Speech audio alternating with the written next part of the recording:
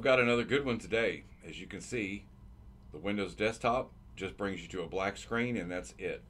Just a white cursor. Hitting Control-Alt-Delete will bring this menu up for you, but we don't want this. We want it to load the Windows desktop. In today's video, I'm going to show you how to fix this. Stick around.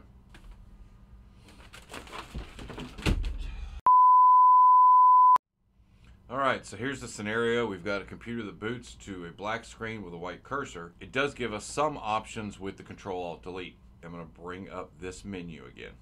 Now from here, I can't really do a whole lot, but I can go to Task Manager, which does give me the option to get to a command line, which is good.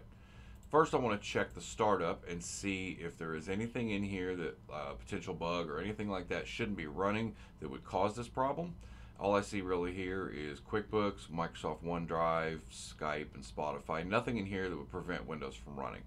Now, the client said that this just started today, so my first guess is that it's probably a Windows Update problem.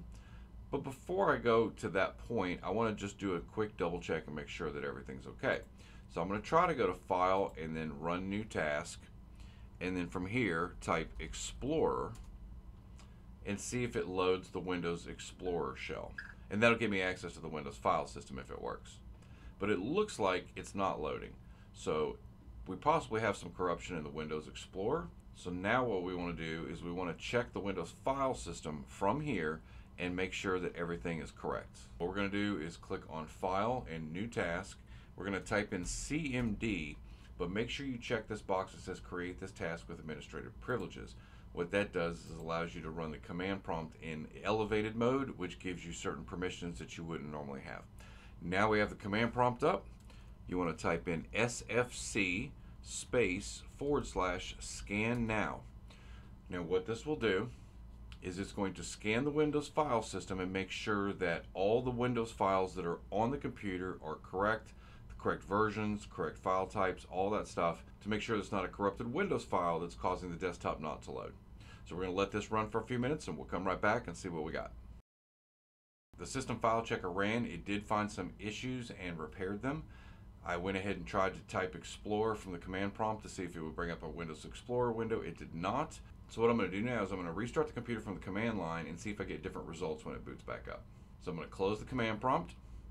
I'm going to go back to File and Run New Task. And I'm going to type shutdown, all one word, /R for restart.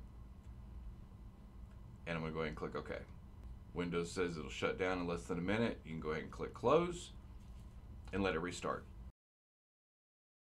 And as you can see, the computer restarts, but I got a blue screen indicating a memory management problem.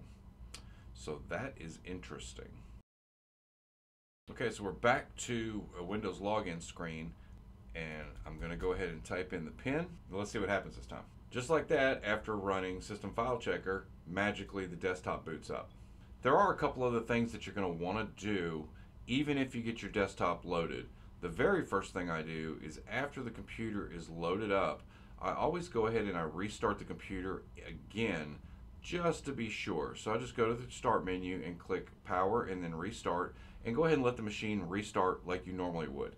If it generally restarts 2 or 3 times and comes to the desktop every time, your problem's fixed. But there are some other issues you could possibly have, and I'm going to show you how to deal with those the next time the computer restarts. Okay, so we are back to our Windows login screen, and I'm going to go ahead and type the PIN, and just like that, the Windows desktop comes back up. So I think the original desktop issue was fixed running System File Checker, but what we want to do is we also want to make sure that there's no disk issues.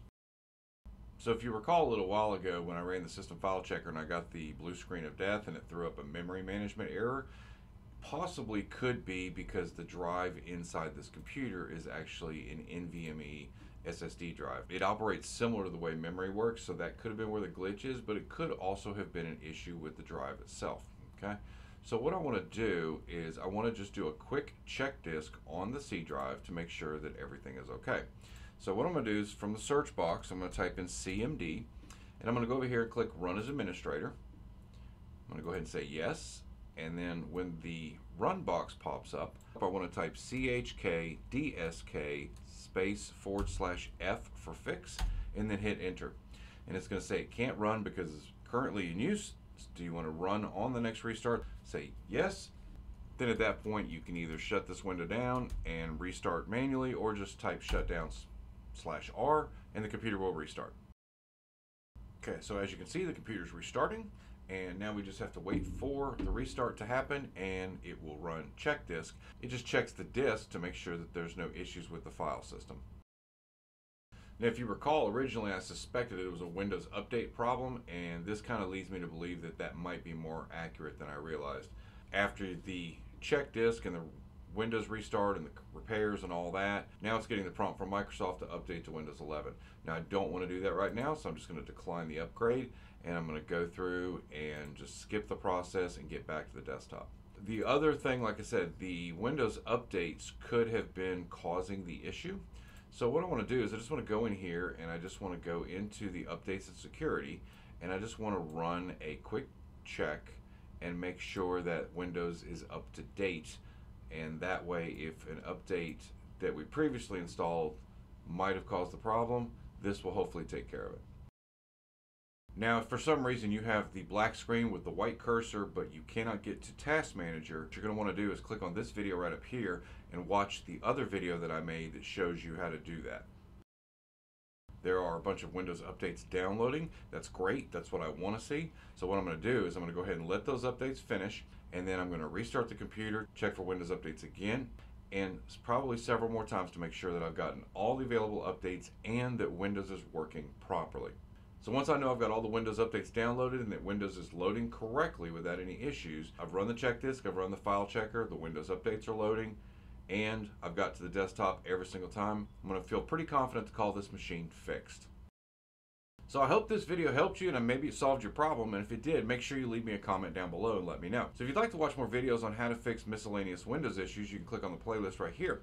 And if you'd like to know more Windows basics, I just started a new series called Back to Basics. You can click that right here. So in the meantime, thank you again for watching.